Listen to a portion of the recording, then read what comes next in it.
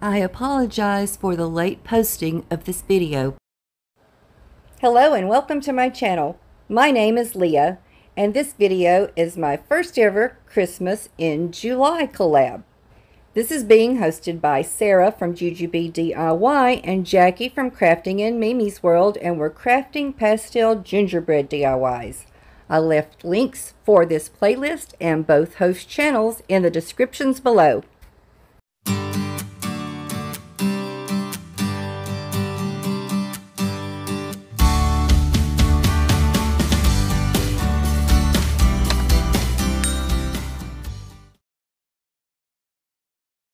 I thrifted this at Goodwill last year for 50 cents.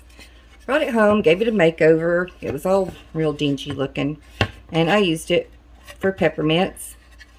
But now I'm going to make over again into a gingerbread. I'm going to go over this center section because I know I want to take out the red and green. The white's okay. So I'm going to try my best to paint just around this section here. I'm going to get as close as I can to the edge. And this is my mixture of 1 part hazelnut Waverly chalk paint and 1 part khaki apple barrel paint. About halfway into painting this, I realized, why am I trying to keep that inside the lines? Because I want to go around here with either puff paint or preferably my spackle mixture if I can get it to work this time. And you'll notice I went with more of the gingerbread color. I'm going to try mixing this Ceramcoat leaf green with some white. And I'll try to go about a 1-to-1 ratio in case I have to mix up some more. I think it needs more white. So let's add that in.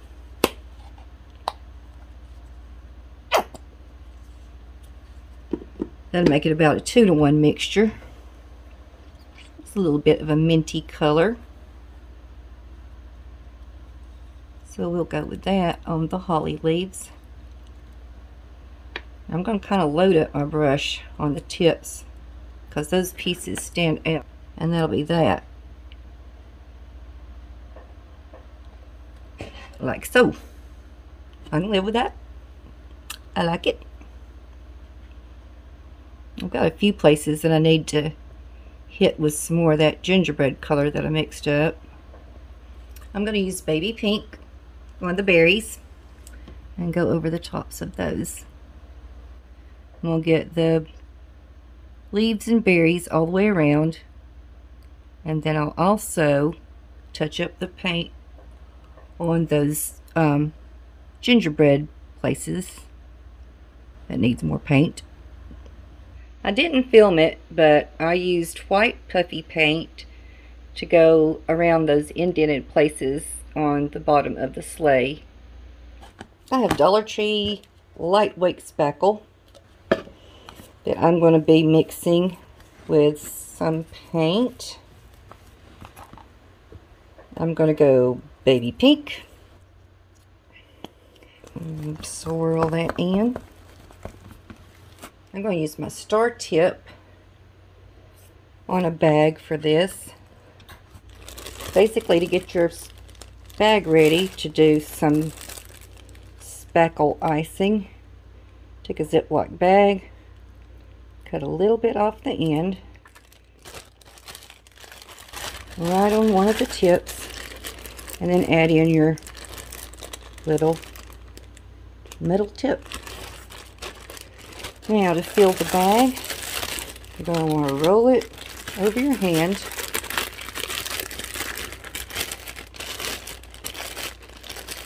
And get it all open all the way to the bottom so you can load it without having a lot of air pockets. So go right down on top of that metal tip. And I'll pull it up. You want to get any that's trying to run over to the other corner. Go ahead and push it over. You don't want to put pressure on it yet till you're ready to start decorating. A little twist at the top of the bag. I'm going to go around this area here. Try to do some little stars.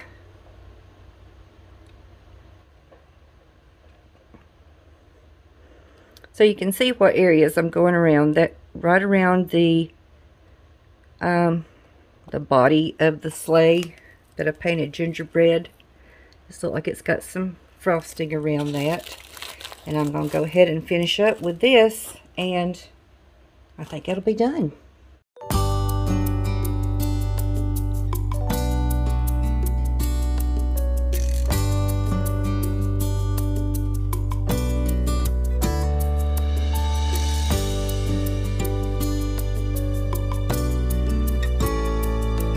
This DIY is a little lengthy because of all the detail. My sister gave me this birdhouse quite a while ago, and I'm going to be turning it into a gingerbread house. The NASCAR is out. I'm going to give it a good cleaning and then give it a fresh coat of white paint so I don't have any of those dark colors showing through my base coat of gingerbread color. I decided to do a custom color. I took the Waverly chalk paint in hazelnut, the apple barrel paint in the color khaki, and I mixed them at a 1-to-1 ratio to get this color. I have some candies that I got from Amazon, well, and cookies. Since these macaroons are kind of large, I'll put them around the house like little hedges. Oh, they're good size for that. And I'm going to go ahead and put those on before I do the windows to give me a clear plan of where I'm actually going to position those windows. Oh, that worked out just great. I took one of each color to go down the side. I'm going to use my low temp gun. Now for the front, while the glue was heating up, I was checking out how many I could get across the front. If I go with a third, I don't have enough space for a door. Well, actually, I can do that. Make it look like a little walkway. Yay! I'll do that. I decided to go ahead and make the doors and windows, and I'm going to use these giant craft sticks from Walmart. I thought that was a good width for a door on there. I'm going to go up above this hole where the peg was. About 2.5 inches, I think will get it. And I'm just going to use my scissors to cut that and try to get it as straight as possible across. Did I get it? Let's see. That's a little crooked, but I can fix that.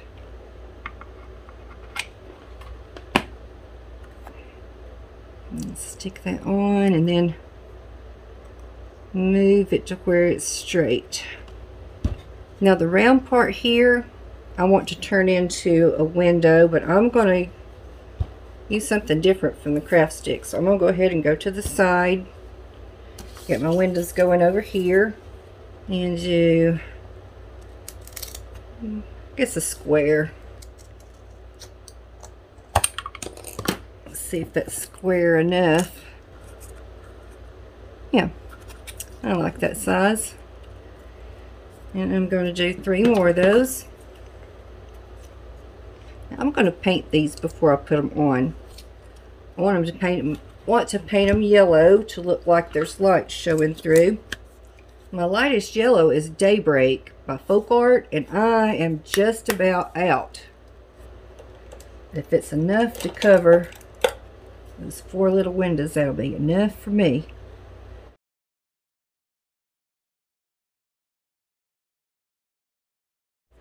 Now also on the windows, before I glue them on, I'm going to do some pieces of skewers to frame them out and do the little cross pieces on there. So first I'm going to paint the skewer. And I'm using Folk Art Baby Pink, one of my favorite colors. And I think 1 will be enough. But to be on the safe side, I'll go ahead and do 2. After I paint over the skewer, which I'm going to leave a little bit at the end. I should have left the sharp end. But I'm going to stick it down in some styrofoam to dry.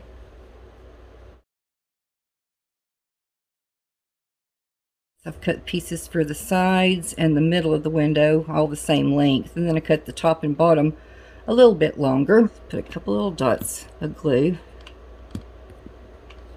Just a tiny bit. And put that skewer down. Now we'll go to the side with a little glue. Get lined up with the other one. Now for those edges. Now let's go down the side here. And a teensy amount, teensy as I can get it, to top and bottom. Lay it down, make sure it's not going to stand away from the house. That's a lot of work for a little tiny window, and I've got 3 more to go. I'm going to try to camouflage some of that hot glue with puff paint. Make it look like snow on the windowsill and the tops of the windows. That's about all I can think of to do with that. I am ready to put the windows on. They're all dried. And I want to have a pretty good space in between the little macaroons and the bottom of the windows, because I want to try to create some flower boxes. That 4 is right at the edge, so I'm going to come in to about 3.5 mark for the window here.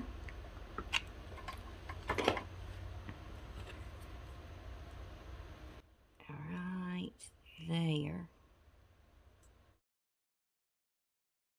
I've put frosting down the peak of the roof and around the front. So now I'm going to go on the back side too, because I am going to make the back look pretty as well. Now I'm going to go down the side here.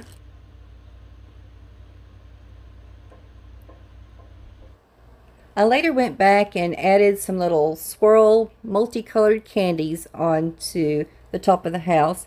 I wanted to do a little pattern up there, but it was already patterned and textured, so that didn't work out for me. I'm making flower boxes for the window.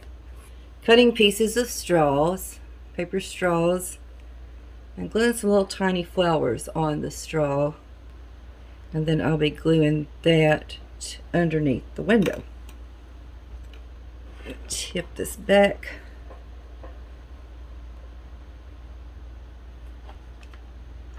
Put some glue under there.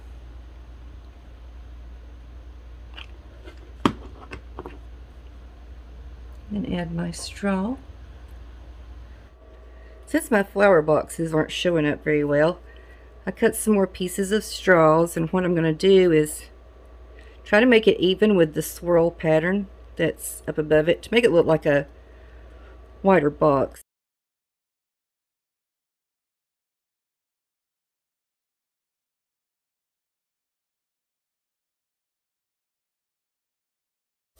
I'm still looking a little plain on the sides. It's funny that I got winter snow and spring flowers together. It's a gingerbread house. Anything goes. So what I'm going to do, first I want to cover up some more of the glue, the hot glue, with the white puff paint.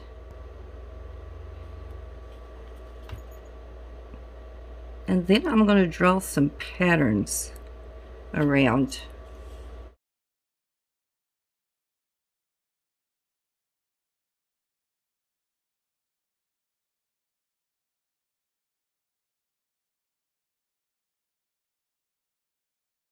I want the back of my gingerbread house to look cute too. So I took out these stickers. I'm going to take this one that just has a little pink and green. It's got that tiniest bit of red and green there. But what I'm going to do is I'm going to go over his bow tie, the white, puff paint. I'm just going to do dots. 2 dots, and then kind of connect them together in the middle. I thought I'd done messed up. There we go. I'm also going to use this Christmas tree. That's pretty much pastel. I'm going to go right over the dark green that's on there with some little dots. I'm going to take out my pastel Posca markers and take the light pink and go over the gingerbread guy's smile.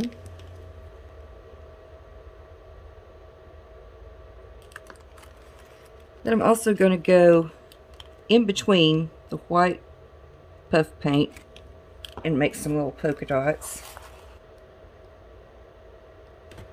And I'm going to let that dry good before I try to move it.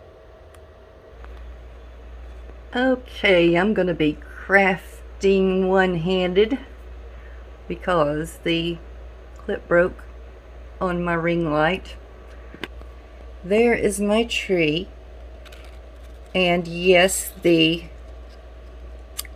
paint markers stayed on there. See? Let me see. It's not rubbing off, but it's also not sticking on the surface. So I'm going to need to glue that down. And I also have the gingerbread man. Let's check him out. There's Mr. Gingerbread Man. He's going to be over here kind of sideways. And then I have snowflakes, if I can find where my hand is. Where's the camera? Where's the camera? Oh, there. Snowflakes. I'll put the phone down, and I'm going to use a little bit of low temp glue on these, and then I'll show you what it looks like when I'm finished. And there is how it looks. The only thing left to do is to finish up the front of the house. And already I've painted the door pink and glued some pieces of straws on the side up to where it started rounding out. And now for that space above, I'm going to use some white garland. And this is very fuzzy, so I'm probably going to have to cut it down. Oh yeah, I want to put the ends in the top of the straws. Get those loose pieces off. See if I can find the ends. Wires.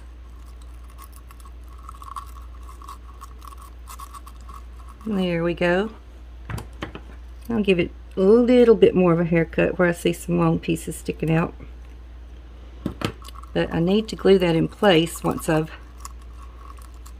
got both sides down and got it trimmed like I like it.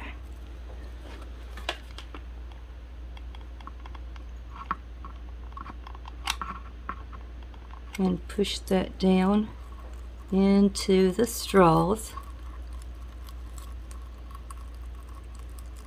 There we go. That's cute. That's cute.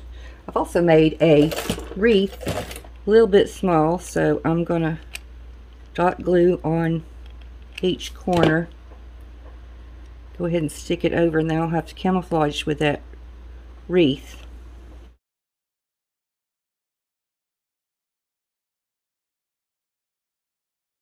I'm going to use these pink pearls that used to be a bracelet that I broke.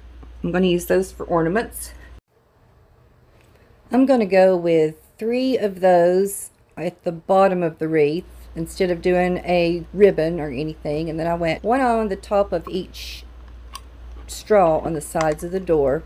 And then I finished it with a little swirl candy. The last thing I'm going to do is add a Christmas tree in the front.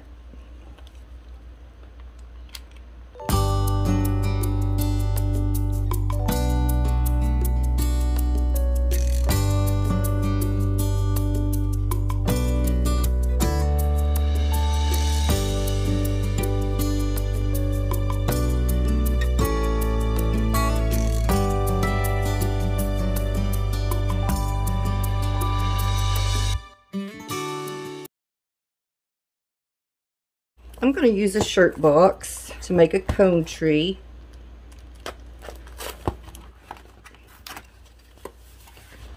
Here we go.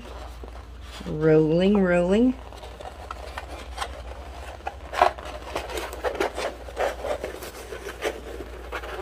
Need it a little smaller at the top.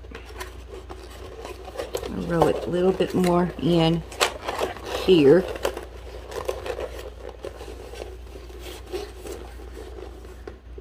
I'm just going to glue all the edges and roll them over.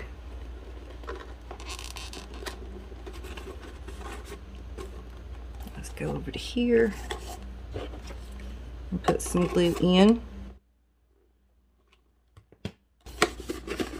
And I'll pull out on that bit to make that bottom level come out.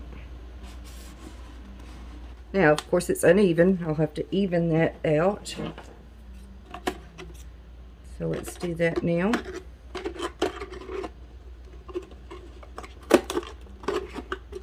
And then I'll glue down the final bits at the bottom after I get it to where it stands up straight.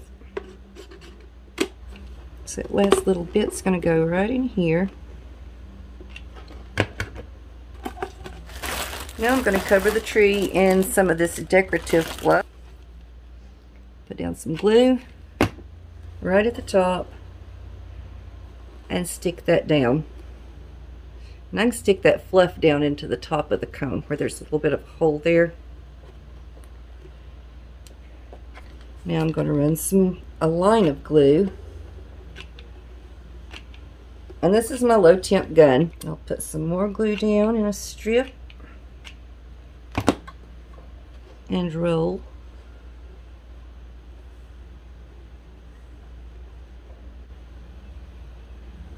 There we go. Almost covered.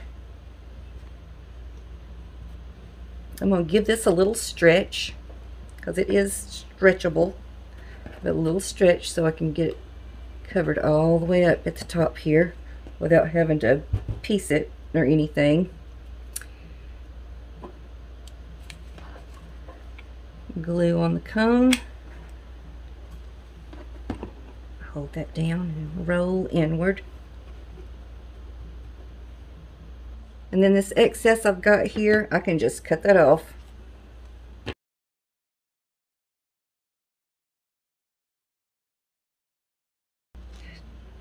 Now at the bottom, I'll cut that as well. Excess I've got at the bottom,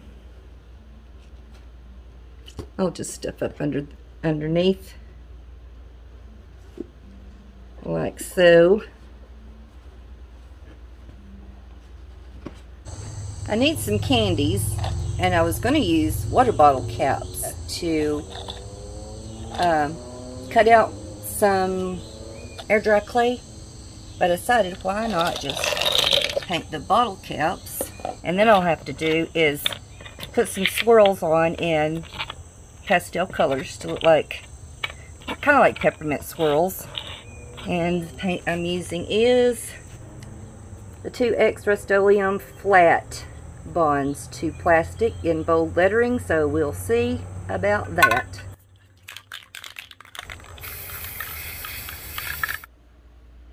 Y'all know I gotta fit in a trash or treasure whenever I can. I've been painting some of these caps while watching TV. I'm using the pastel Posca pens. I made an S curving toward that dot in the middle and then curving away from it, just a skinny S. Then I turned it a bit, made another S, and then another, and then I colored in every other space.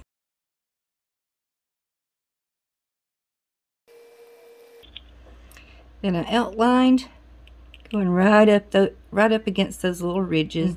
Go in between each one of those that you painted and put an extra line.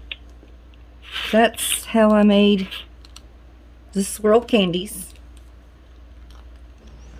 I'll just put a little glue on the back, and they're hollow in the back, but still, you can put a good amount of glue on these sides and they'll stick.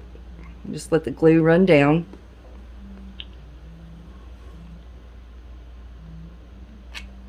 And kind of stagger the candies all over.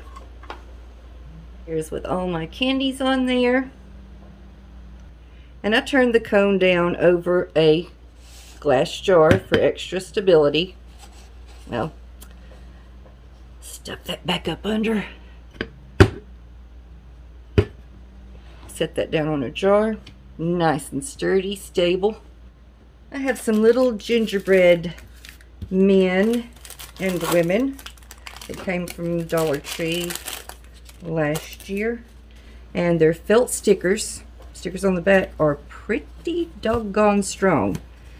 But they've got red and green. Wonk, wonk, wonk. Ooh, that's got a miscut on it. So, what I'm going to do is remove that. And I'll do my own decorating. The only difference in the boys and girls are just that little bit of extra felt there where her bow was sitting. We'll go with puff paint. And I'll do dots with that for buttons. Then do a little squiggle. Zigzag on the arms and legs. I put one of the guys on the top of the tree, like so. Glued him onto a skewer and stuck it down into that top. And the other ones I'm just going to put anywhere I've got some gaps in the candies. And I'm just using the sticker.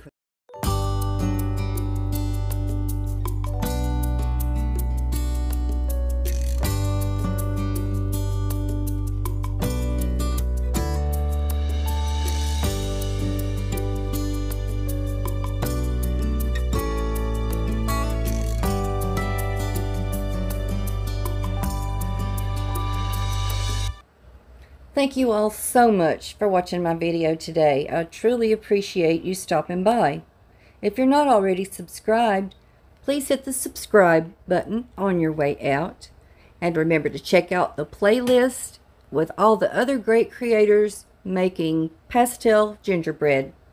Until next time, bye-bye.